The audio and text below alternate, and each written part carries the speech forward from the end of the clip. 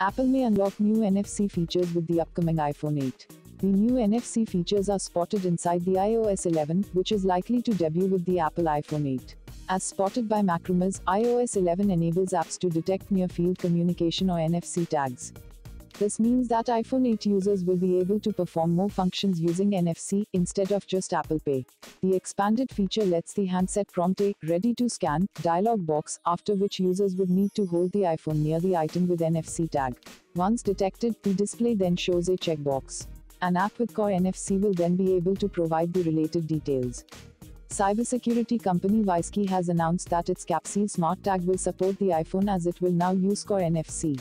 The firm, in a press release, said, when placed on a bottle of spirit or a bottle of lubricant oil, for instance, and tapped by an NFC phone, the chip is able to securely authenticate and track the bottle like an Epispot does. It offers the same certified security level.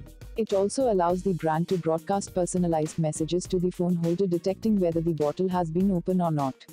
Core NFC is said to be supported only by the iPhone 7 and the iPhone 7 Plus. Talking about iOS 11 capabilities, Apple last week released the third iOS 11 beta for developer testing. It also released the third beta versions of the tvOS 11 and macOS High Sierra. The OS versions come with certain bug fixes and improvements, redesigned interface and a few more changes.